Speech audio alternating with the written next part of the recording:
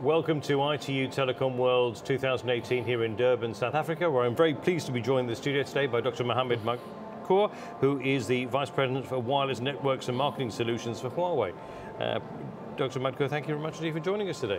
Well, thank you for having me again. Now, it's great. We're catching up with you, saw you about a year ago. We really wanted to find out how, what has changed since we last met.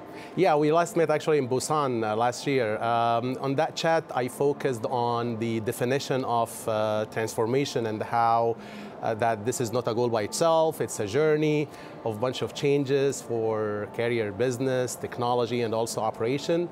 And I pointed out that that needs to be fast. And I'm glad this year that ITU, they are talking about better sooner. So I think we're on the same page. I think today, what I wanted to say is we have been seeing a lot of changes that is happening.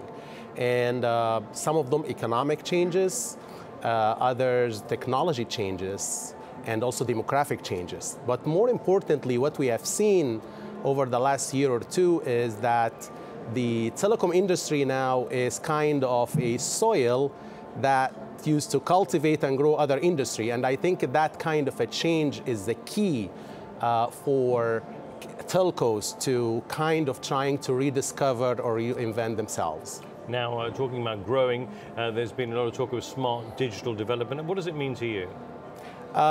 Smart is important. It's intelligence. We're all talking about AI these days.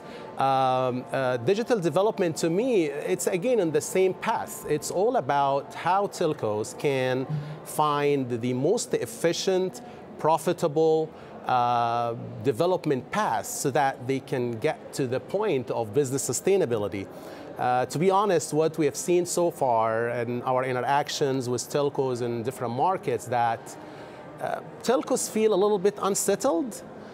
Sometimes they feel scared maybe of the changes, but we've seen a lot of telcos, they already took steps for that digital development. The fear for the change is still there.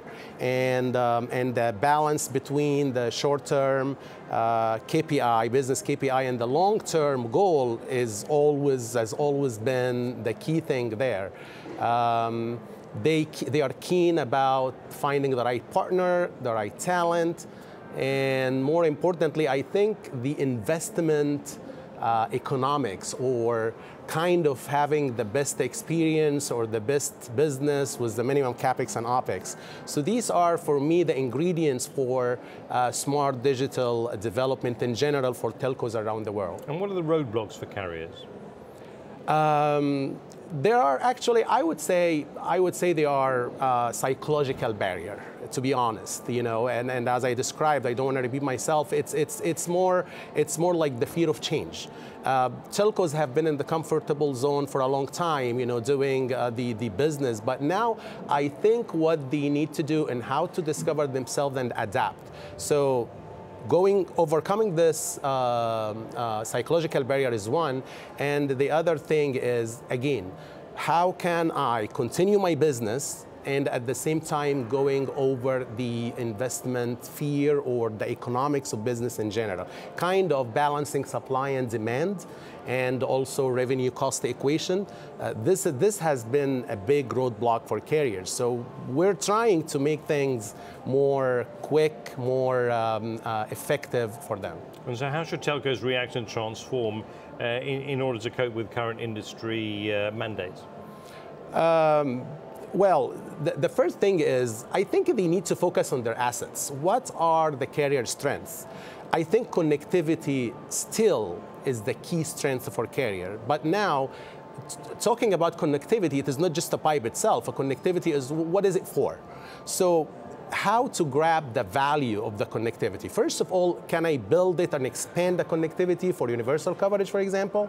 And then how can I use it as valuable assets for me? I think that's the key thing that they can do in order to adapt for the changes.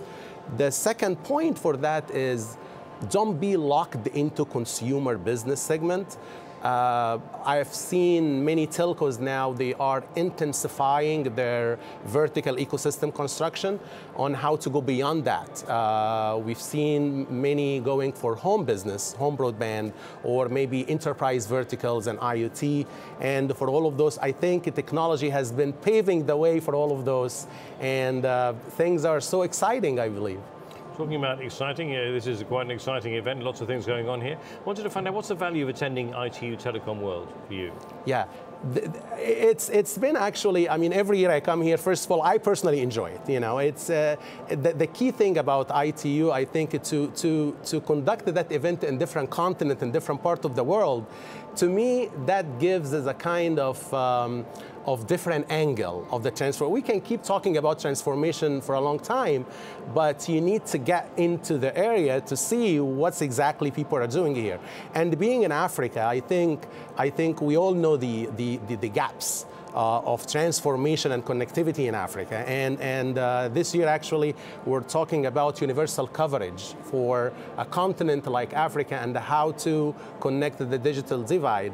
So having ITU here in that area of the world, emerging markets contributes a lot. I mean, we have to pay attention to this. Couple that with a lot of good topics that you guys have here, beyond the connectivity or emerging markets, artificial intelligence, even 5G. You know, even talking about 5G here in this market is kind of exciting. And a lot of people have been asking us in Huawei, you know, how can 5G talk about 5G here?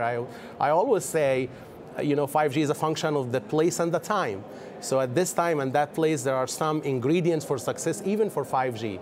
And a third point for that is the collaboration and how to talk about different things with different people at the same time, which is actually in line with what we do in Huawei. So we believe in cultivating collaboration among all of the ecosystem suppliers. That's also a great thing to do.